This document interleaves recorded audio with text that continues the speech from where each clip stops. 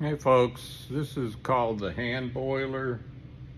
Demonstrates the principles of thermodynamics and vapor pressure, of how heat affects the state of a liquid and gas. It contains a dye with a solvent,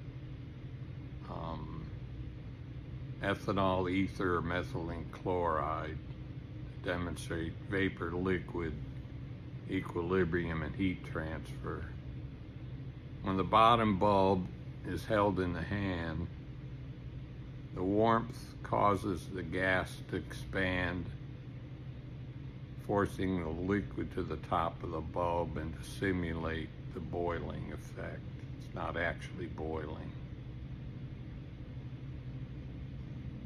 There we go.